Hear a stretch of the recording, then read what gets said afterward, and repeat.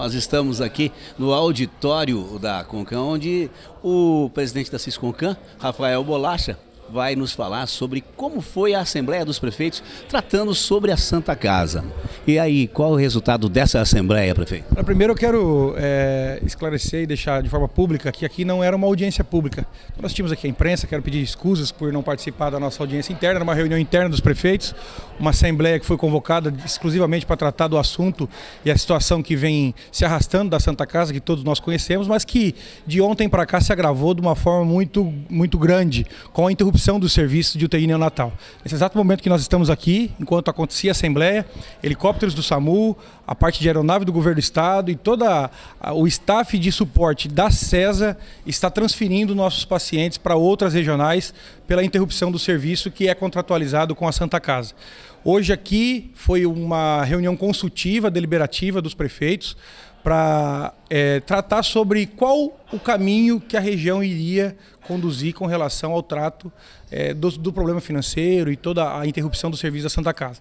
Ficou definido, então, em Assembleia, a região aqui deu autonomia, deu carta branca para o município de Mourão, que tem a gestão plena dos recursos, para tomar a medida imediata e necessária para o restabelecimento dos serviços. Ou seja, vai ter intervenção. Olha, a região sinaliza para o município de Campo Mourão que se o município de Campo Mourão definir que a intervenção é o melhor caminho, que ela seja feita com o apoio de todos os prefeitos. A região toda deu essa autorização, essa permissão, esse apoio, essa outorga ao município de Campo Mourão para que a gente possa, se for decidido pelo prefeito Tauilo, a decisão está na mão dele agora, nesse momento, para que possa fazer a intervenção administrativa. Algum encaminhamento, alguma tratativa com o Ministério Público, o prefeito, e que caminho que se deu essas tratativas? Ontem nós tivemos uma reunião no município de Campo Mourão, eu participei com o Dr. Lincoln, que é o Ministério Público. Ele está acompanhando todos os passo a passo.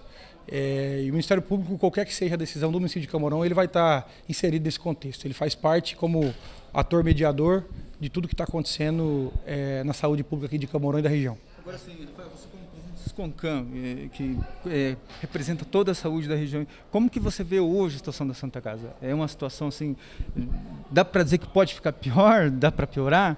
O objetivo de qualquer medida administrativa da região, do município de Campo Mourão com o apoio da região, é com o objetivo de melhora do serviço. O que nós precisamos agora, gente, é focar no restabelecimento do serviço. Nós não podemos estar aqui e os nossos pacientes sendo transferidos para outros hospitais ou até mesmo voltando para trás, voltando para as micros de Goiuerê, Terra Boa, Biratã.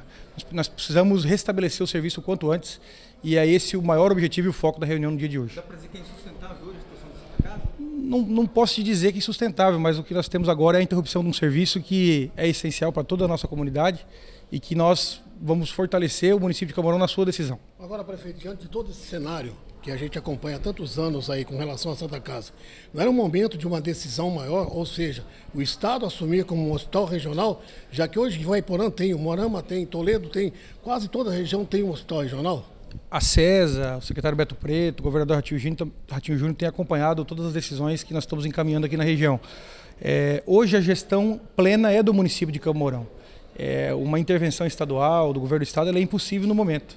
Haja vista que hoje a administração dos recursos ela é de município de Campo Mourão. Então não existe essa possibilidade legal de uma intervenção ou uma simples mudança de um hospital, que a Santa Casa é um hospital filantrópico, mas ele é particular. Ele tem seus associados que precisam ser respeitados, enfim. Não se transforma um hospital da Santa Casa para um hospital estadual assim da noite para o dia. O que nós precisamos de novo, gente, eu volto a falar, é restabelecer serviço. Esse é o principal foco. Não é apontar culpado, não é apontar dificuldade, defeito. Nós não temos culpados aqui. A situação da Santa Casa ela se arrasta por muito tempo. O objetivo hoje dos prefeitos é uma carta branca ao município de Campo Mourão para tomar uma atitude pontual para o restabelecimento do serviço.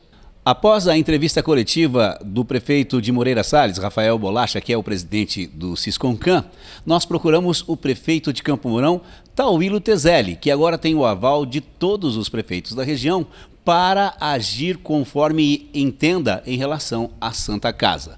Nós procuramos o prefeito Tauilo e a sua assessoria, a assessoria de imprensa da prefeitura, nos disse que Tauilo está conversando com o jurídico e que no final da tarde vai conceder uma entrevista coletiva.